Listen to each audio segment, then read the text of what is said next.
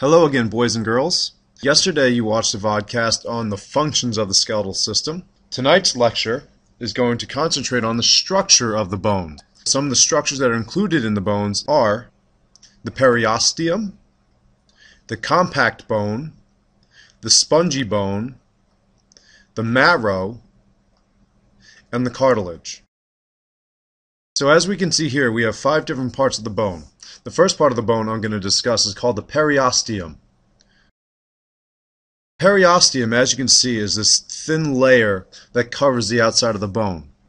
Another major function of the periosteum, though, other than being a tight covering around the bone structure, is that it allows for muscles to attach to the bone.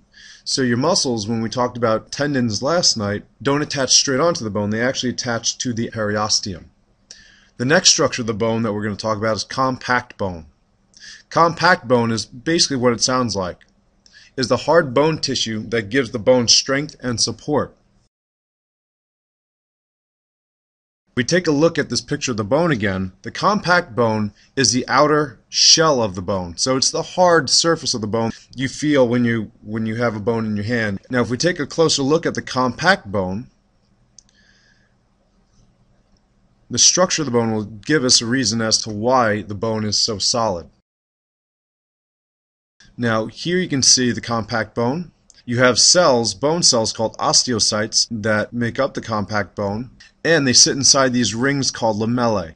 Lamellae are the mineral rings that help calcify and harden the bone and to give the compact bone its sturdy structure. And running through the middle of these lamellae are Haversian canals. And the Haversian canals, if you look at them closer, are just little entryways for blood vessels to enter. Arteries always take blood away from the heart and out to the body. So through the arteries that travel through these Haversian canals, oxygenated blood, nutrients, water, and all the good stuff that our cells need travel through those tubes to get to the bone cells. The bone cells will release their wastes and they'll travel through the vein, and the vein will bring the blood back to the heart.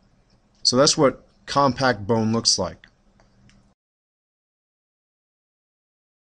The third part of the bone that we're going to talk about is called spongy bone. And spongy bone is a tissue with tiny spaces that makes the bone very lightweight and flexible. So an easy way to remember what spongy bone looks like is remember your favorite cartoon character, SpongeBob SquarePants. He's a sponge. As all sponges have, SpongeBob is filled with a lot of holes, just like your kitchen sponge. So remember, the spongy bone inside of the bone has a lot of open spaces. So if we zoom back out again, we can see that underneath the compact bone, we have a layer of spongy bone. Being that there are so many air spaces in the spongy bone, and there's no bone tissue filling that space, this makes the bone a little lighter in weight. If we had 100% compact bone making up our entire bone, then our bone structures would be extremely heavy. We'd be very heavy in weight, we'd be very slow to move, it could be very cumbersome on our bodies. In addition, this spongy bone allows for flexibility in the bones so they can bend but not break. Alright, the next part of the bone that I'm going to discuss is bone marrow. Now, bone marrow comes in 2 varieties. We have what's called red marrow. Red marrow is the marrow tissue inside of the bone that produces red blood cells. So that's pretty easy to remember what red marrow does because it makes red blood cells. If you've ever finished eating a chicken wing, you noticed in the middle of those bones you'll have a brown-like substance. That brown-like substance is the red marrow, except that it's been cooked. So that's the bone marrow. And this is how bone marrow produces red blood cells. In humans, bone marrow is found in the interior of several bones, such as the femur. Red bone marrow is found within a network of hard, spongy bone nestled within compact bone. Beneath the red bone marrow, along the shaft of long bones, is yellow bone marrow. Yellow bone marrow is mostly made of fat and serves as an energy reserve. Contained within the red bone marrow are stem cells that give rise to several different types of blood cells, including red blood cells. Red blood cells stay in the bone marrow until they are mature. They are then transported from the marrow into the circulatory system by adjoining blood vessels, and from there to all parts of the body. Okay, so as the video said, there is a second type of bone marrow tissue inside of our bones, and that is called yellow marrow. And yellow marrow stores fat. That's an easy way to remember because usually fatty tissue is yellowish in color, in some shade of yellow, whether it's a darker yellow. If you're wondering if that's true, if you've ever seen earwax before, earwax has that yellowish color to it because it's a lipid, which is a fat that we talked about earlier this year. And in addition to that, fat is also used as a backup energy source. Fat's a very high-yielding energy molecule. However, it does take more energy to break it down than the energy it takes to break down glucose. And now the fifth and final structure we're going to talk about is cartilage. Now, cartilage is a slippery, smooth tissue that's found at the end of the bones. It's an extremely unique and fascinating tissue to have. There hasn't been anything made by humans that can replicate the efficiency or the effectiveness of cartilage. So cartilage plays two great roles. It acts as a friction reducer, so we don't have as much friction between the bones when we move, and it also acts as a shock absorber. So if we take a look at this diagram of the knee here, you'll see on the left a healthy knee joint. At the end of your femur and at the top of your tibia, you have this white material. This white material is the cartilage. So as you can tell, the cartilage is placed in different areas where the bones are going to meet. As you can see by looking at the diagram, the bottom of the femur has two processes that come out, and they kind of sit in small depressions in the tibia, which is your shin bone. So the cartilage in those areas will rub up against each other whenever you bend your knee as you're walking or as you're running. You won't have that bone-on-bone grinding action irritating the bone and breaking down the bone. However, there are disorders that do attack the cartilage, and such a disorder is called arthritis. Arthritis occurs in a person when the actual cartilage between the bones starts to deteriorate. Now, one can have rheumatoid arthritis, which is where the immune system attacks and destroys a person's own cartilage, or you can have what's called osteoarthritis here, as you can see in the picture, where you have some irritation of the bone, causing these bone spurs to form, and as a result of these lumpy bone spurs, this once even and smooth surface, as you can see on the left, is no longer that way on the right, and helps facilitate the destruction of the cartilage. And once that cartilage is gone, again, you're going to have the bones grinding on top of one another, irritating one another, and cause severe pain. And lastly, cartilage also acts as a shock absorber.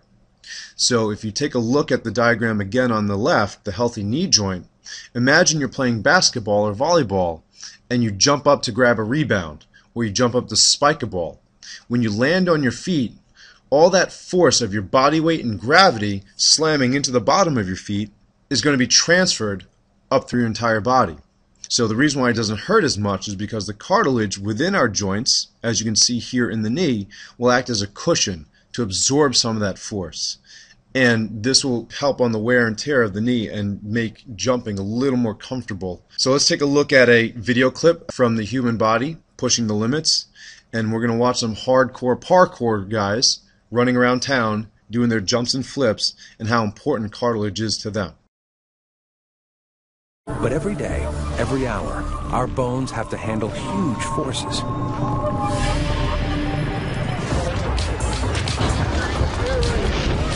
They take a hammering from normal life. To survive, the human skeleton has evolved a material so strong that no technology can match it.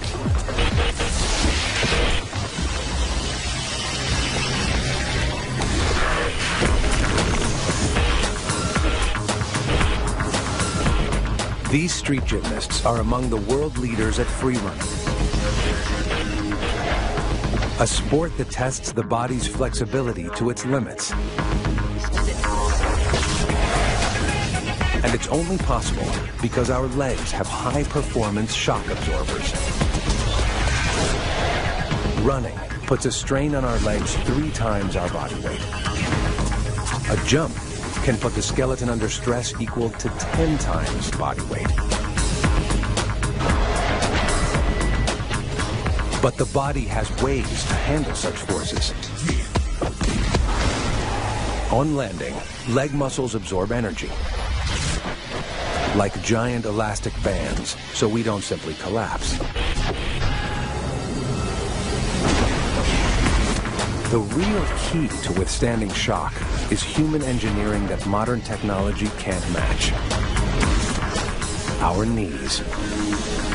The knee bones are connected by ligaments, lengths of fibrous tissue that crisscross. As the joint flexes, they stretch. But ligaments are twice as tough as nylon rope, with a combined breaking strain of nearly a ton. At the joint's core, between the two bones, is a remarkable material. Cartilage, a mere fraction of an inch thick. It absorbs the impact's full force. Cartilage shapes the nose and ears and is made of collagen. But in our joints, cartilage has remarkable properties. A weave of collagen fibers is surrounded by 80% water. On impact, it acts like a water-filled cushion. Knee cartilage is so strong, it can bear 7 tons before it gives way. What's more, on the pad's surface, collagen fibers are uniquely arranged to make it almost frictionless. The knee bones roll over one another like well-oiled bearings.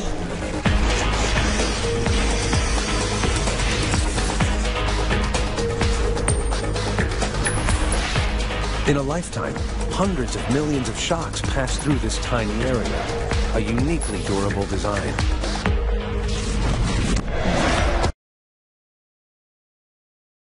Welcome back, boys and girls. This is going to conclude our lesson on the 5 structures of the bone. Thank you.